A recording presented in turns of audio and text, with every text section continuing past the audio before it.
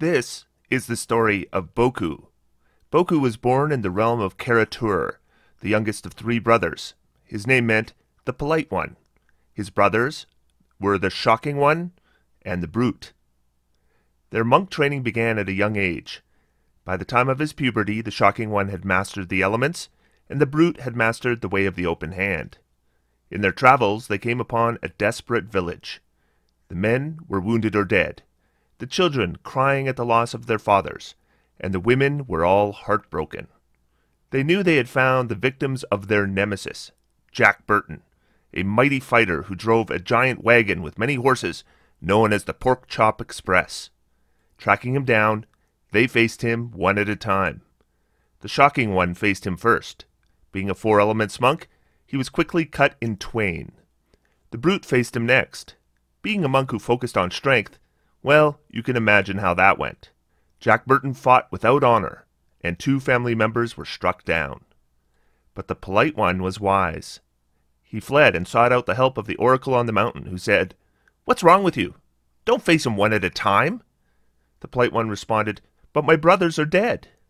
The oracle said, "Heal the commoners of the village. They'll be more help to you than the poorly made monk builds that were your brothers." Boku did as the oracle suggested. He led the villagers against their enemy. Boku shouted his challenge, "You killed my brothers, and for that, Jack Burton, you shall have no mercy." Jack Burton did not seem impressed. Just remember what old Jack Burton does when the earth quakes, and the poison arrows fall from the sky, and the pillars of heaven shake. Yeah, Jack Burton just looks at that big old storm right square in the eye, and he says, "Give me your best shot, pal. I can take it."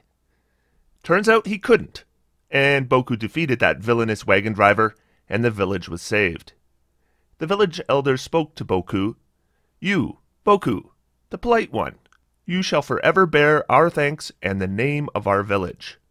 Do you know who you are, polite one?" He responded, "Well, I guess that makes me Merci Boku. Thank you very much." If you'd like to support the content on this channel, consider checking out the link for my Patreon in the video description. Patrons of this channel get to see these videos early, basically as soon as I'm done them, and without monetization. And top-level patrons can join me and play some D&D every month. Today I want to recognize these top-level patrons: Scott Dunnington, Scott J. Smith, Sig, Stephen Edmondson, TUM, Tazel, Thomas Barrero, Thomas Van Lersel, Tristan, and Tristan Bello. Thank you all so much for your support. Let's get started.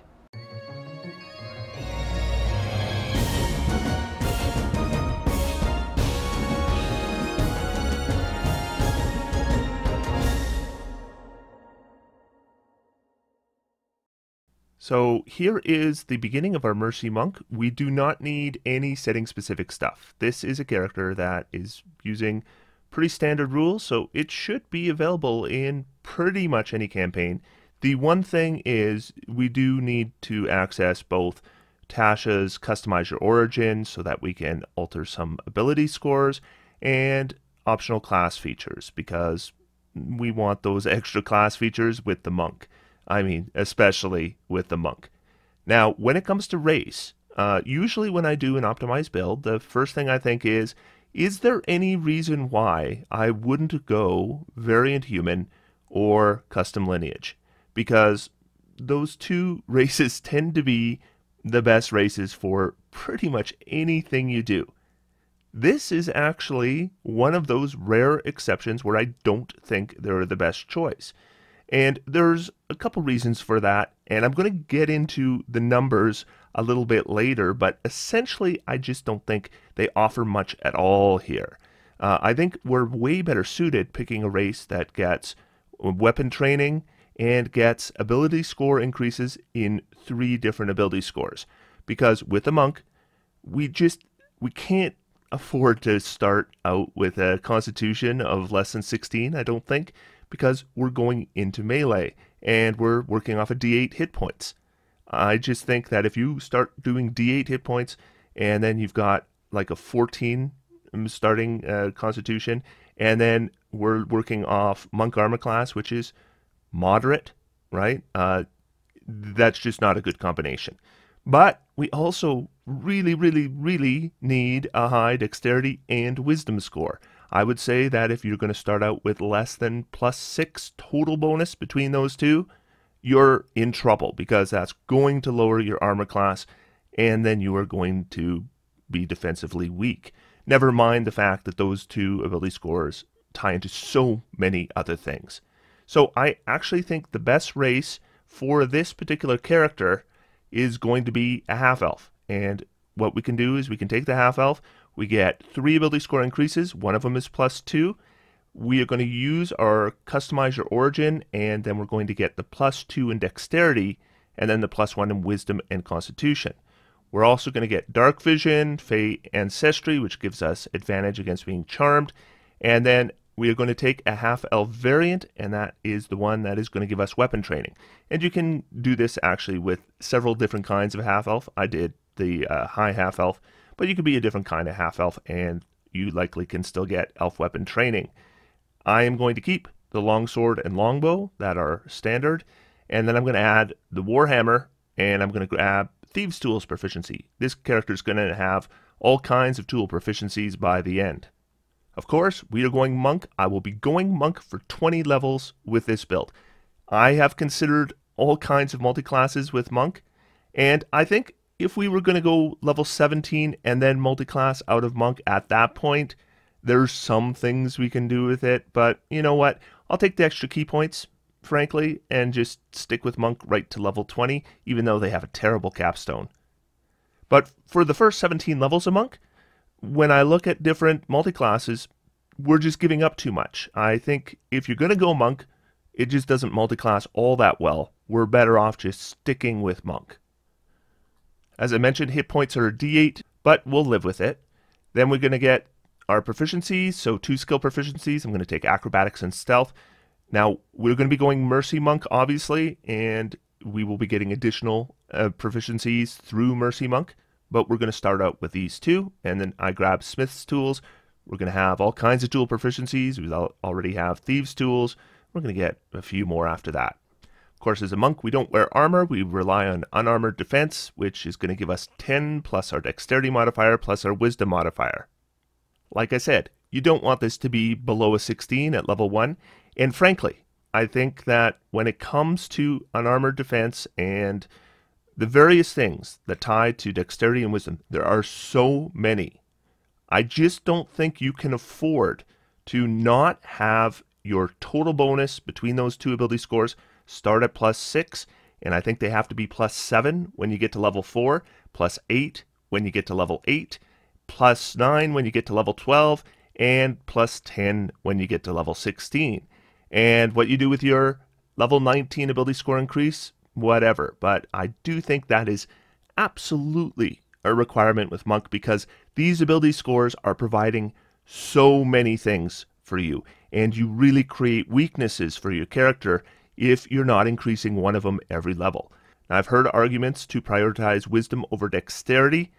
I think with a mercy monk, you are better to focus on your dexterity, although wisdom does play into some of our subclass features. It's just, you need to hit, right? You need to hit, and dexterity is what's going to give you your hit.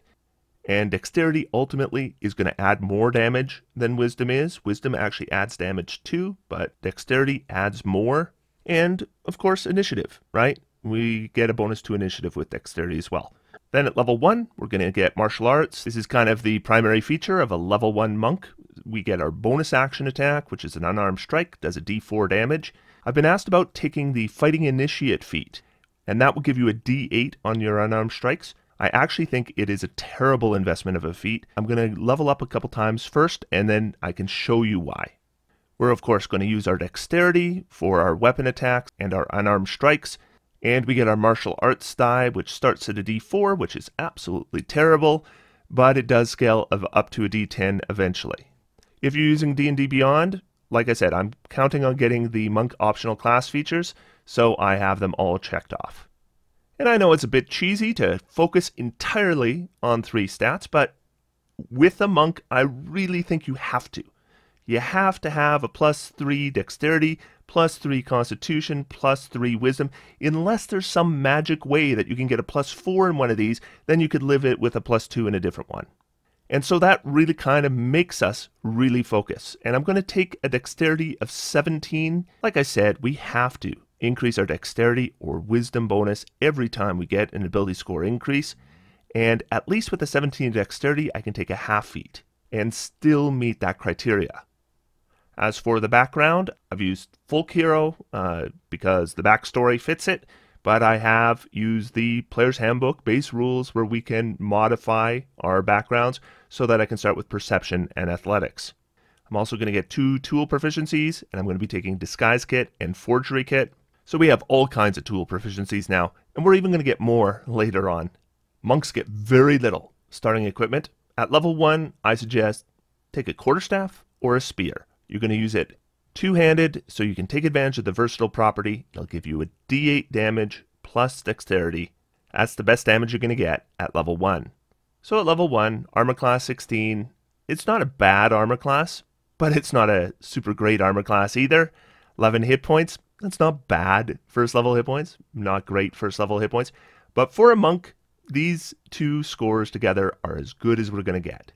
We're going to be striking with our Quarterstaff, and that is going to give us a D8 plus 3 damage, and then we're going to do an Unarmed Strike for a D4 plus 3 damage. That ends up being 8.15 DPR at level 1, which isn't bad. The damage of a monk at level 1, even at level 4, no matter what kind of monk you're playing, is decent damage. It's once we get to level 5 when monk starts to fall behind, and then level 11, we really start to fall off a cliff. This character won't. Here is the DPR we can expect through all 20 levels. As you can see, the blue line is above the baseline I normally use. There's a link in the video description if you wonder what baseline means. And as we can see, the Mercy Monk is going to beat baseline for all 20 levels. Now, this isn't a ton of damage. We're doing decent damage all the way through, so we want something more than damage, and that's a large part of the reason we're going to take Mercy Monk is because Mercy Monk also debuffs enemies. Now, any monk, of course, can use Stunning Strike. Stunning Strike is not reliable, but it is okay. I mean, I don't hate Stunning Strike. I push back against Stunning Strike when people say Stunning Strike makes a monk fantastic. I don't think Stunning Strike makes a monk fantastic. It gives it one reasonably useful thing it can do that doesn't scale with your level. We can use it more times, but it never gets better. And it uses the exact same resource that everything else we're doing is using as well. So it just is difficult to afford that key to keep doing it as well. But with Mercy Monk, with Hands of Harm, we're delivering the poison condition at level 6, and that's in addition to our Flurry of Blows with no additional key expenditure. And unlike Stunning Strike, there's no save against it. We'll get into this more when we get to those levels. So at level 2, we add Dedicated Weapon. This is going to allow us to use a martial weapon that doesn't have the heavy or special properties and that we're proficient in. So we are proficient in Warhammer and Longswords, and we can pick one of them and use it as a monk weapon. For this character, I'm going to assume the Longsword, but in terms of damage, they're equivalent. Why do I bother with both of them as proficiencies? Well, because magic weapons happen in D&D. And sometimes we just get a magic weapon that's in the adventure, and it's not the DM tailoring it to our character. So maybe we get a magic Warhammer, and then this character can switch to the Warhammer and take advantage of that magic weapon. At second level, we get our key. Key fuels everything a monk can do, which I think is really painful, but that's the way it is. We will have a number of key points equal to our level, and we will recover them on a short rest. So the more short rests we can get, the better, because key goes very fast. At second level, we have 3 options for it already. We can do Flurry of Blows. When we take the attack action, we spend a key point, and we can make 2 unarmed strikes as a bonus action. Remember that with martial arts, we were already making an unarmed strike with our bonus action, so Flurry of Blows is actually only adding 1 additional attack.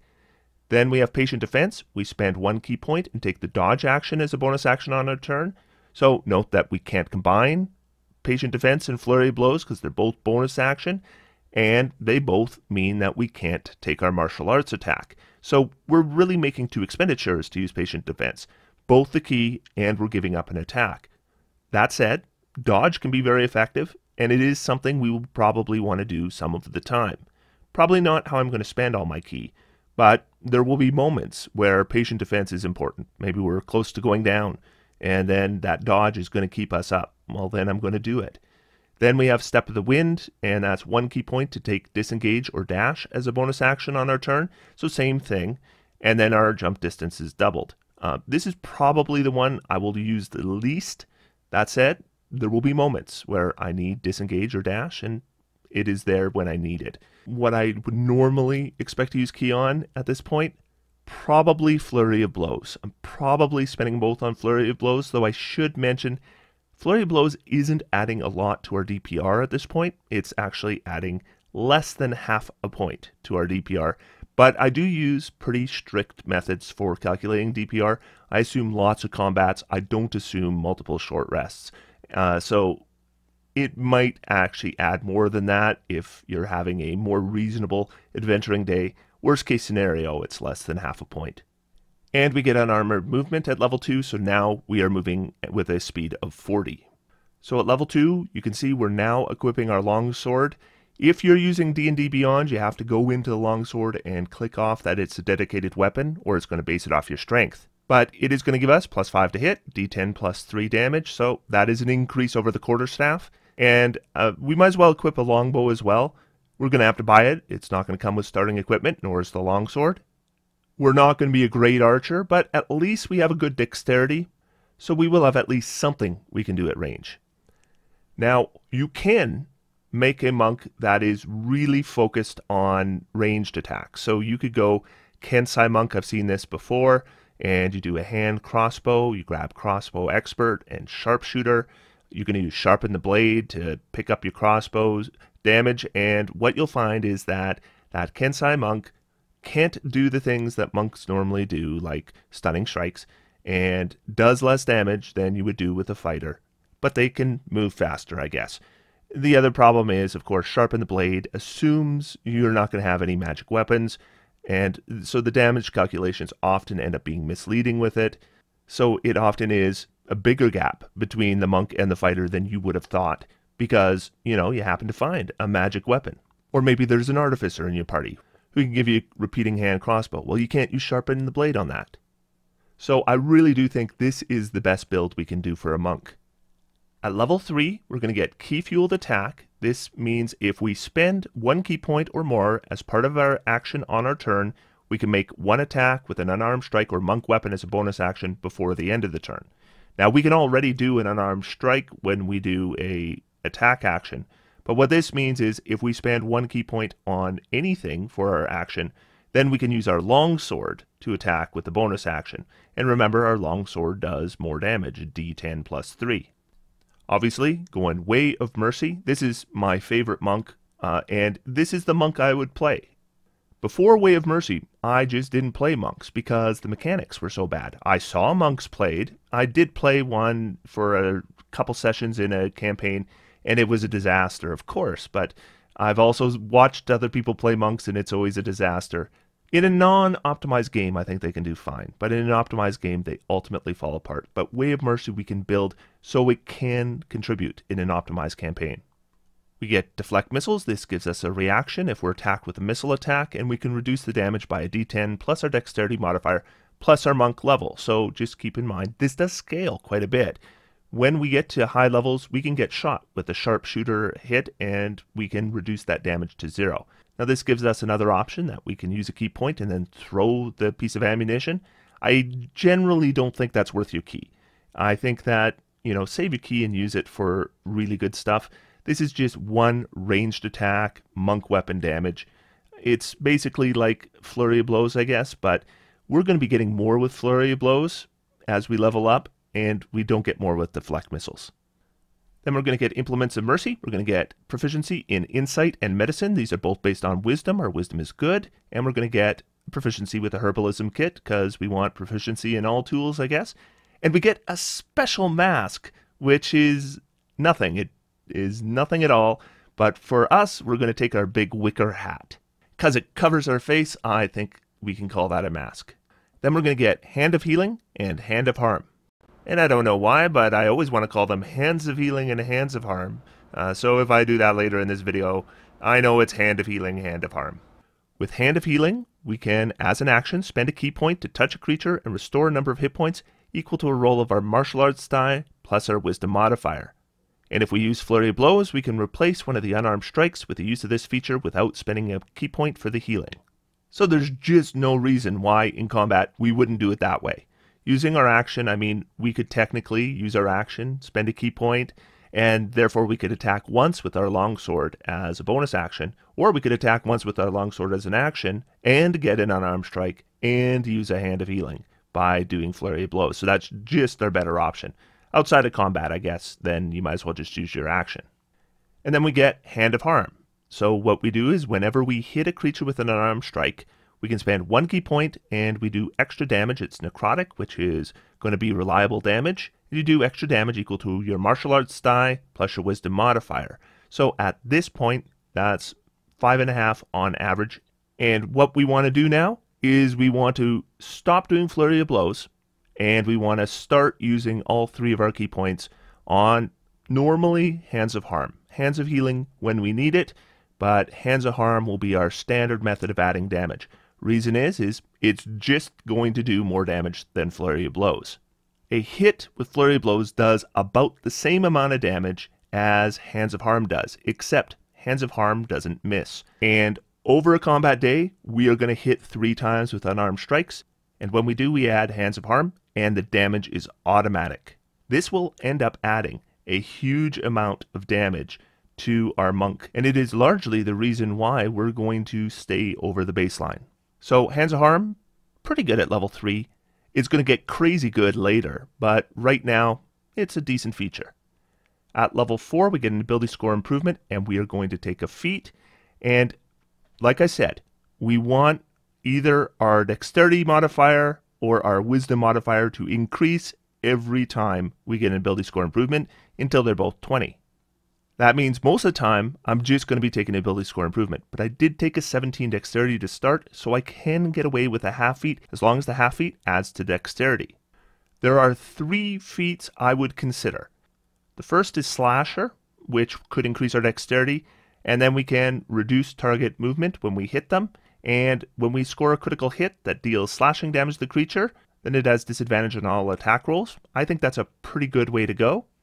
Second possibility is Fey Touched Wisdom. Now, if I was to go this way, I would have gone with a 17 starting Wisdom score, of course. So obviously I'm not going this way, but if I did, I think it's okay. We get the Misty Step spell, which actually is a little bit of a conflict. And it's the main reason why I didn't go this way, is because with Misty Step, what happens is it uses up your bonus action. And as a monk, what happens is we need our bonus action every single round. And like I said, whenever we do something that requires a bonus action, we're giving something else up. So I actually think a monk gets a little bit less than this than other classes do. But it would be nice to, grab the Bless spell or something, even if we could only cast it once per day. So I don't think this is a bad way to go, but I don't think it's our best option. The final option is to go Elven Accuracy. Because we are a half-elf, we do qualify. We can increase our Dexterity score, and whenever we make an attack with advantage, we can roll 3 dice. Now, this character doesn't have any built-in ways to grant advantage. It's just not built for that.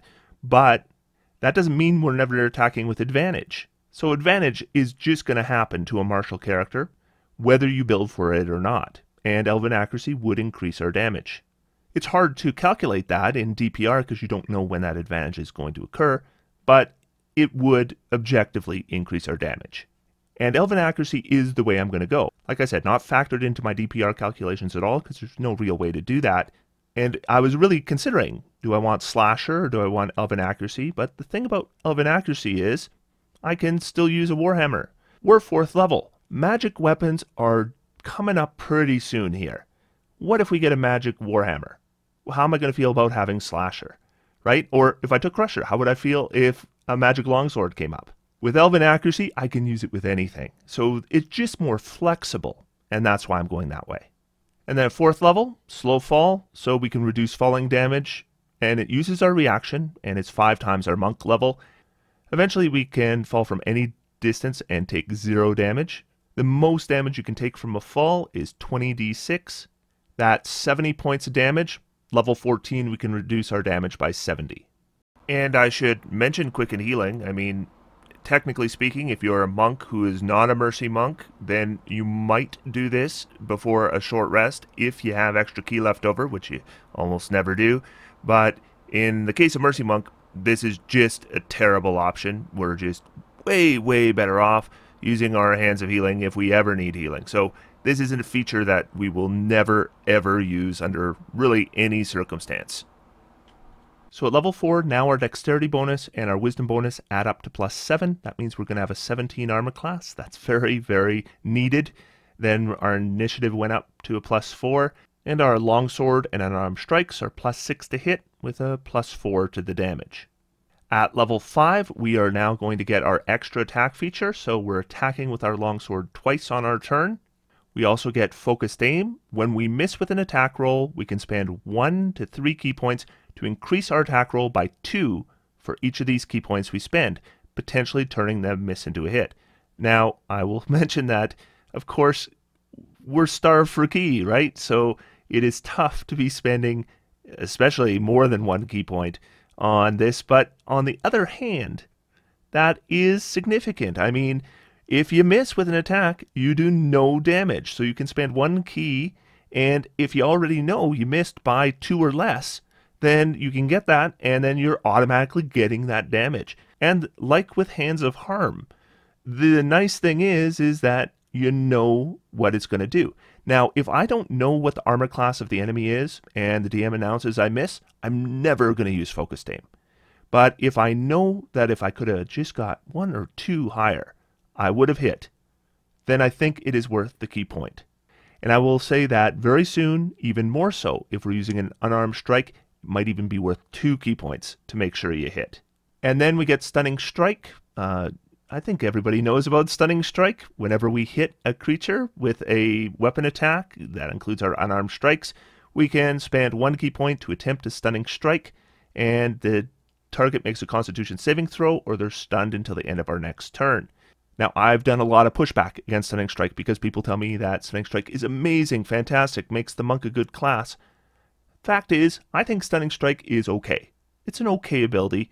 It's about as good as a first level spell, and I like spells, so that makes it a decent ability. It uses our ki. Our ki is so sparse, and it's not particularly reliable. I would say most of the time when you use Stunning Strike, don't expect it to work.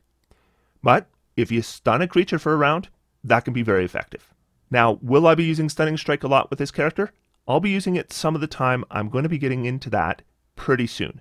Unarmed Fighting, and this is a new fighting style that came out in Tasha's, and I get asked all the time if maybe a monk should take this feat, and if you were a variant human, you could take it at level 1. So let me explain why doing this, I think, is a really bad idea. If we don't bother, like let's say we just don't get the feat, so we're saving a feat.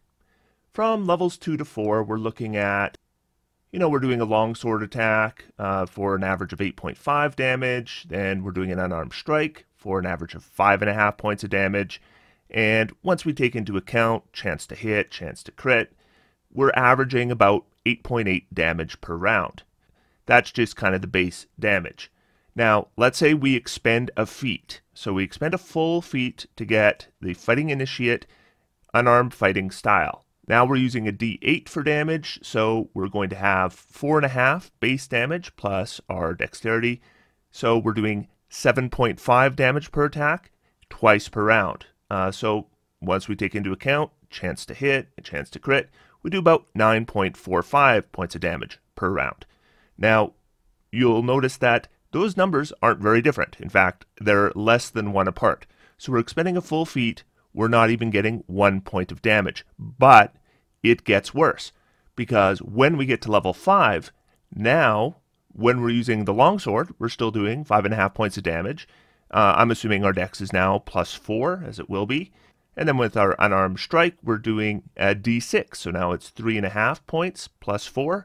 So the Longsword's doing 9.5, and we're doing that twice per round, and we're doing the Unarmed Strike for 7.5. Now our total damage, 16.63. Getting the feat. So we have expended a feat. We're now doing 4.5 plus 4 for 8.5 times 3, 15.98. You'll notice that number is now smaller. And the thing is it's worse than this, because what happens is at some point a magic weapon's going to come up, and then it gets even worse. So what ends up happening is, because you took the feat, you're actually doing less damage than if you just hadn't bothered taking that feat in the first place. So that is what I would consider a terrible investment for a feat. Now, we can change it, right? So let's say we get to level 4, we're getting that, 0.6, 0.7 points of damage per round. So very, very tiny increase to damage per round. And then we could switch our fighting initiate for another fighting style. But then we've got this feat that wasn't really our first choice, right? We took it to get this unarmed fighting style. We got nearly nothing out of it, and then we end up having to give it up, right? Because at this point, it's actually doing less than nothing for us. So people ask me, does taking fighting initiate with the unarmed fighting style make the monk work? No, it doesn't make it work at all. What makes the monk work is Mercy Monk. But fighting initiate, unarmed fighting style, I think it's a bad investment. And I think if you do the math, it's really, really clear. Now, if you want to play a variant human, please do. I mean, there's no problem with it. I would just go with a different feat. But at level 5, we get a significant damage increase, right? We're doing more Hands of Harm because we have more key points. And we have our Longsword attacks, which we're now doing twice for a d10 plus 4 each. And our Unarmed Strike scaled as well. Level 6 is a huge level for the Mercy Monk. The level 6 subclass features are the reason I think Way of Mercy is the best monk. So first off, we get key empowered strikes. Our unarmed strikes count as magical. Our movement speed goes up another 5 feet, and our Hand of Healing and Hand of Harm both got better. Our Hand of Healing now removes conditions, blinded, deafened, paralyzed, poisoned, or stunned, in addition to doing the healing. Now, stunned doesn't happen a lot, but I will say there are not a lot of ways to remove it. But the big thing here is our Hand of Harm just became really, really good, because what we can do is when we hit a creature with our Hand of Harm, we automatically inflict the poison condition on it, and that lasts till the end of our next turn. And so at this point, Stunning Strike compared to this, if the creature can be poisoned, is a no contest, right? Because not only does it inflict damage, but it also inflicts a condition that automatically works. Now, poisoned isn't as good as stunned, right? I'd much rather have an enemy stunned than poisoned. It's not even close. But poisoned is still pretty debilitating. We're talking about disadvantage on all attacks. So if the enemy attacks, which, let's face it, most enemies do, it is huge. And there is no con save. It automatically works. Or I should say, it automatically works unless the creature is immune to being poisoned. And there are a lot of creatures immune to being poisoned. Undead are all immune to being poisoned. Fiends are immune to poison. Green dragons, of course. And there's other creatures as well.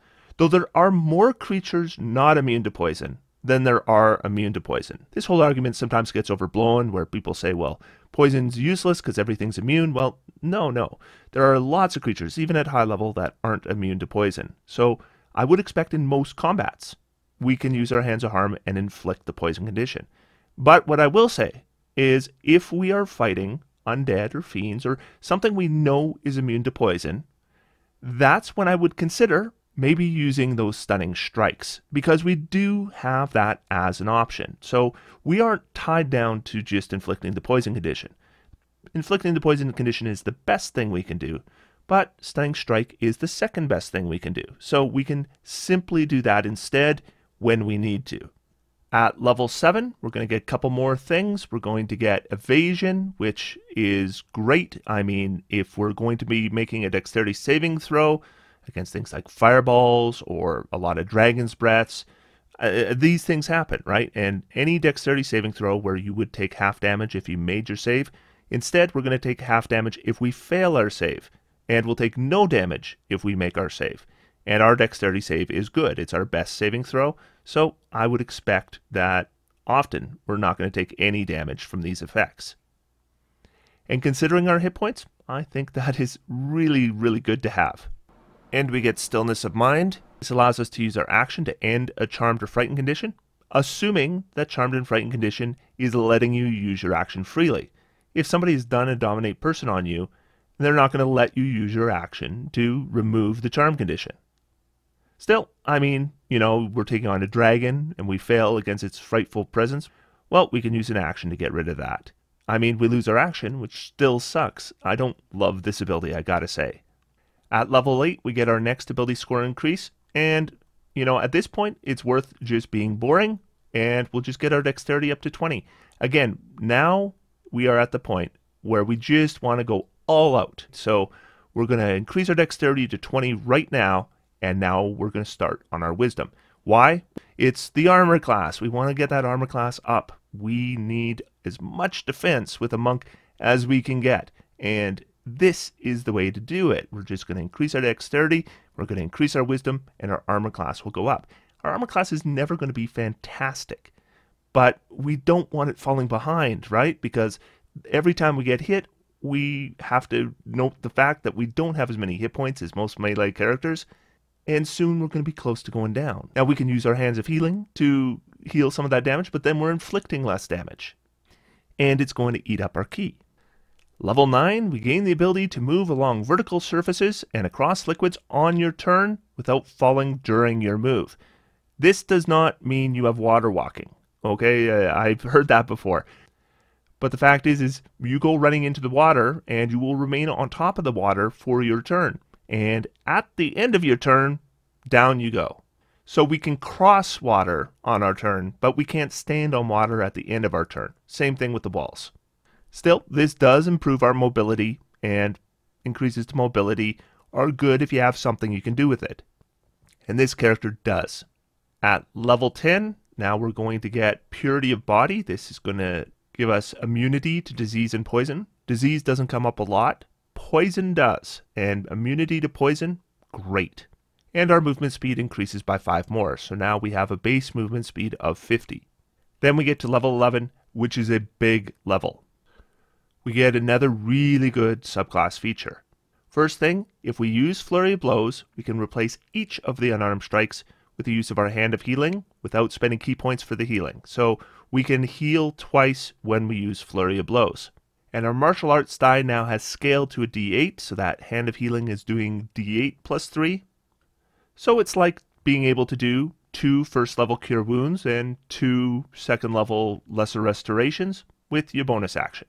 And the other thing is, if we use Flurry of Blows, we can now use Hands of Harm without using ki for the Hands of Harm. So Flurry of Blows now has Hands of Harm as an option, just built in. It's limited to once per turn regardless, but now what we want to do is we want to Flurry of Blows with all 11 of our ki points.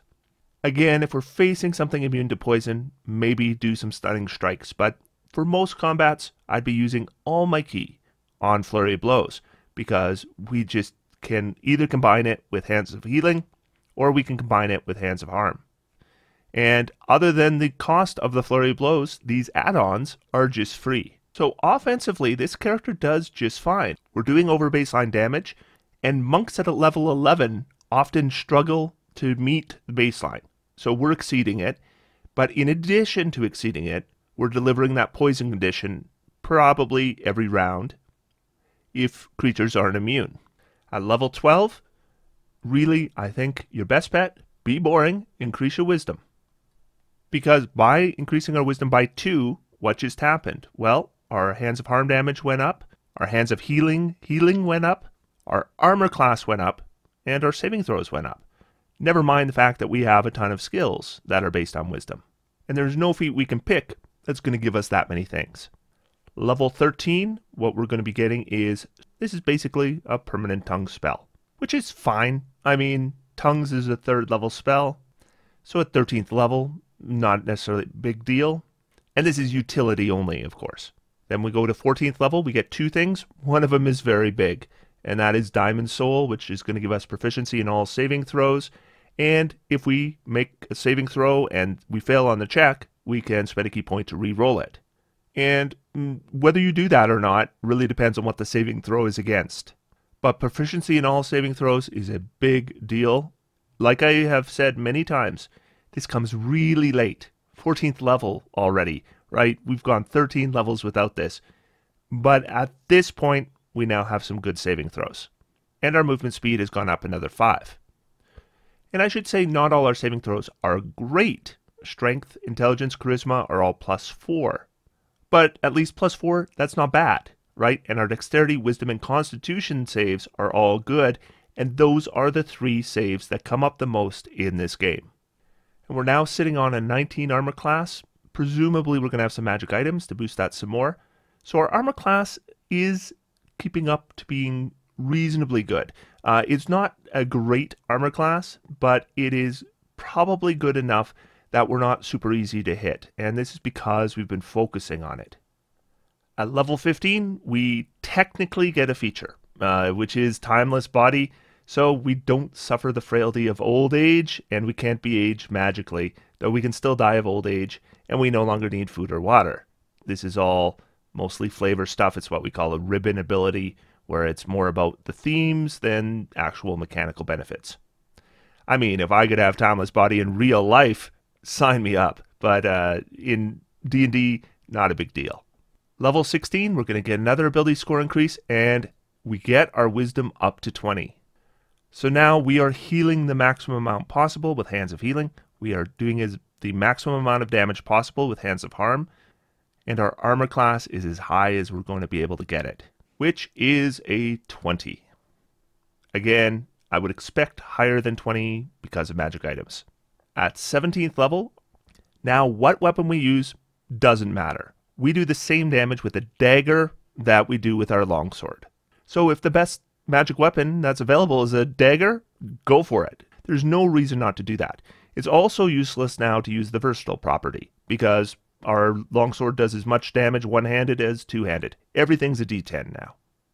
So what this does do is it does give us the ultimate freedom in what weapon we use or whether we use a weapon at all. Though, frankly, I still think we don't have that freedom because we're going to have magic weapons. And that does make a significant difference. We get our final subclass feature, which is Hand of Ultimate Mercy, and basically it's a Raise Dead. Though it is better than a Raise Dead because it is an action. So it's more like a Revivify, except no material component. They heal more damage, and they lose some conditions. This costs us 5 key points. Frankly, your party likely has had methods to bring back dead PCs for 12 levels now. So although this is a decent way to do it, it's just probably not all that big a deal. It's not going to be dramatic. And frankly, if you wanted to multi-class your monk, this would be the point. You could take, 3 levels of cleric, and you could potentially do something with that. I think we're 17 levels in monk. Let's get the 3 additional key points. Now, I will say that when we got to level 16, I would assume, even on a brutal adventuring day, that we can use a key point every single turn of combat in order to do Hands of Harm or Hands of Healing. So we're not spending all our key points on Hands of Harm anymore. So what do we do with those key points? Well, perhaps we turn a miss into a hit. Perhaps we attempt a Stunning Strike. Now we can actually do that without actually sacrificing damage. And it really depends. Now, if we're just turning misses into hits, actually our DPR increases, which I'm not showing on my DPR list because I'm not certain that's the way we would spend it, but we might spend it that way. Personally, I would probably be doing that some of the time anyways, and if I have key left over, yeah, I'd definitely try to Stunning Strike. And just to go very quickly over what happens up to level 20, there's not a lot that happens anymore. We get Emptied Body at level 18, allows us to turn invisible for 4 key points. My big problem with this actually isn't the key expenditure anymore, because we're 18th level. We have a lot of key now. We can do our Hands of Harm pretty much with abandon. So spending 4 key to turn invisible wouldn't necessarily be a killer investment. The problem with this is it lasts for 1 minute and it uses an action. So unless we have the ability to prep before a combat, I don't think this is worth it, right? Even though it's essentially improved invisibility, which is nice, but I just don't think it's worth our action to set this up. Though I will say, if you do spend your action to set this up, then at least you can use your key-fueled strikes and get a single attack with your bonus action. And we can cast Astral Projection, which is a 9th level spell, but you know what? It is also a very, very circumstantial spell. But, you know, we have that option. Our movement speed, now 60 feet. That's as fast as we're going to get. Our capstone, by the way, is crappy. We have to run out a key and then roll initiative, and then we get 4 key points. Now, I would expect most of the time that we're going to try to portion our key points so that in fight of the day, which is probably the most important fight of the day, we still have more than 4 key points. And we get 1 final ability score improvement. Now, at this point, we have a Dexterity of 20 and a Wisdom of 20, which is great. So what do we want to do with our final ability score increase? Well, we could increase our Constitution, and I don't think that's a terrible option. The fact is that monks don't necessarily have a whole lot of feats that support the kind of weapons they tend to use. Now, my standby feat when I'm not sure what to take is Lucky, and I really like Lucky because, of course, if you fail a saving throw, it's really handy to be able to re-roll it because sometimes those saving throws are so important. Or, you know, defensively, if something hits you and then you have it re-roll, especially if it rolls a critical, that can be really helpful as well. I do think Monk gets a little bit less from this because our saving throws are actually pretty good, and we do have the ability to re-roll them already by spending a key point, and we likely are at the level now where that's not a deal breaker. So I'm not sure Lucky is quite as good on this, though I do think it's a good choice. I personally think the best option here is to shore up a weakness, and one thing that we've been struggling with all along is the fact that we have a little bit less hit points than most melee characters. So we could increase our Constitution here, and we would also get an increase to that saving throw. But you know what? Our Constitution saving throw is pretty good. We are proficient in it. So I actually think we're going to be best off with Tough, because Tough is giving us 2 hit points per level, so twice as much as an increase to Constitution would give us, 40 extra hit points once we get to level 20. And for us, that's a bigger percentage increase than if you take Tough on something like a fighter or a barbarian, right? Because they are starting out with more hit points, so 2 per level is a smaller percentage of increase. For us, it's a bigger percentage, so we're getting a little bit more out of it. So I think Tough is really good here, and that's what I would probably go with. And that is Mercy Boku. This is the 20th level character. Damage here, you know, it's okay, right? We're not doing insane amounts of damage, but we're doing a heck of a lot more than most monks do. And in addition, most monks are trying to stun creatures and succeeding some of the time, while we are poisoning creatures, and it works every time unless they're immune. And if they are immune, well, then we do the stunning. Add in the options for healing, for condition removal, and I just think that Mercy Monk ends up really kind of standing out amongst monks. Is this going to be the most powerful character you can make? Absolutely not. Is this the most powerful monk you can make? I think it's either the most powerful monk or darn close to it. I mean, if I miss something, let me know, but I think we made every decision right. And whether it is or not, I do think that this particular character, following this particular build, could join an optimized party, and you would not feel left behind. You're going to contribute. You're going to contribute in damage, and you're going to contribute in debuffing enemies, and significantly so. And frankly, your healing is going to come into play as well. So that is my best monk build. Mercy Boku. Hope you enjoyed it. Otherwise, until next time, I'm going to sit back, relax, and have some fun. D&D is for everyone. Thanks, everybody. Talk to you soon.